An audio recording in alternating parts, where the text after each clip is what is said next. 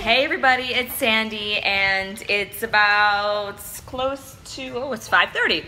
5:30, and I didn't really have dinner completely prepped for tonight, but I wanted to show you guys a little tip, something that I do that helps me during the week with my kids because they don't always like everything. So today was a kind of trial, and it came out amazing. So I'm gonna show you guys exactly what it is.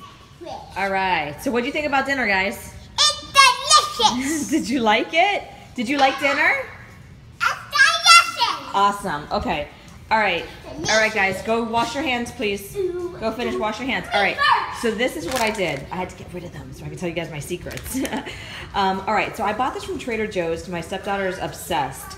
And I was like, I really got it for her, but she's not with us tonight, so I figured I'd make it. The nutrition information is not all that bad. I ended up dumping it into the pan, and I took out like half of the big chunks of cheese because I really didn't want all that cheese. I didn't want them to eat all that cheese.